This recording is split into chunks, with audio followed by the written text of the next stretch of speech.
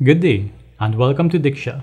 My name is Omkar and today's topic, the new God. So God is a worldwide concept commonly accepted by all cultures. All religious beliefs agree that there is a higher power called God. And today we are going to look at what God does for us. And I'm going to introduce you to the new God.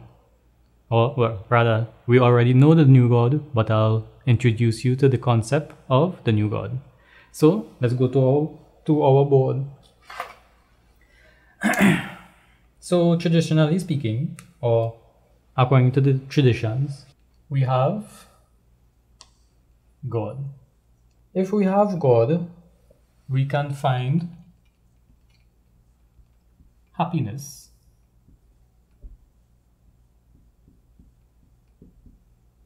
In this life and the next, right?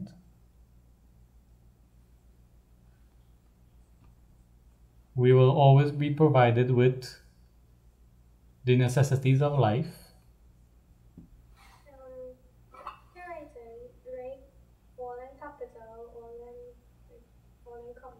Oh.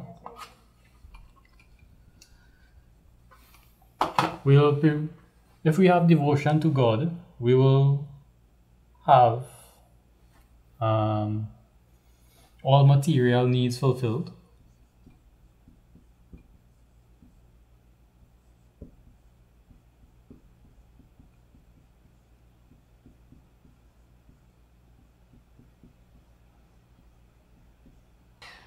If we have God, God can cure disease.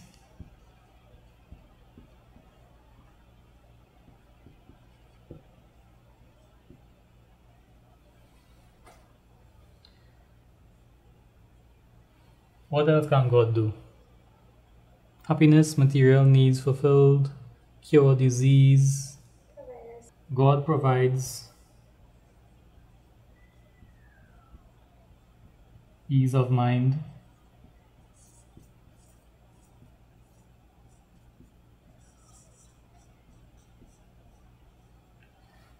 Or hope.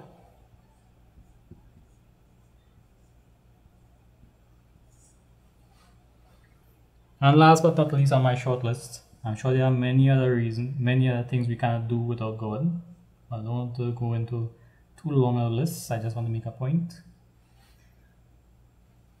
We cannot live without God. We need God to live. So we need God to live.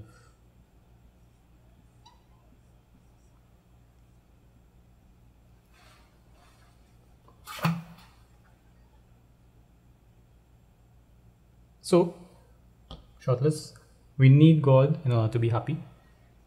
We need God to provide all material needs. We need God to cure disease.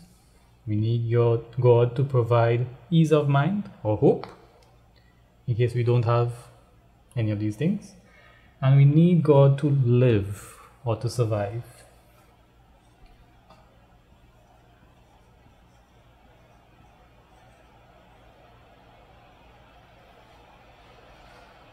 Now, in our modern societies all over the world, we no longer need God for these things. We have a new God.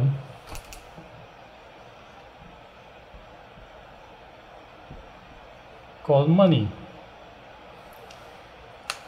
Because a lot of people need money for happiness. A lot of people need money to have their material needs fulfilled. Need money to cure disease, need money to provide ease of mind or hope, and a lot of people believe that they need money to live or to survive. So, the old God has died and a new God is money. So, that's my short presentation for today. My name is Omkar, thanking you for joining me on Diksha, and I'll see you next time.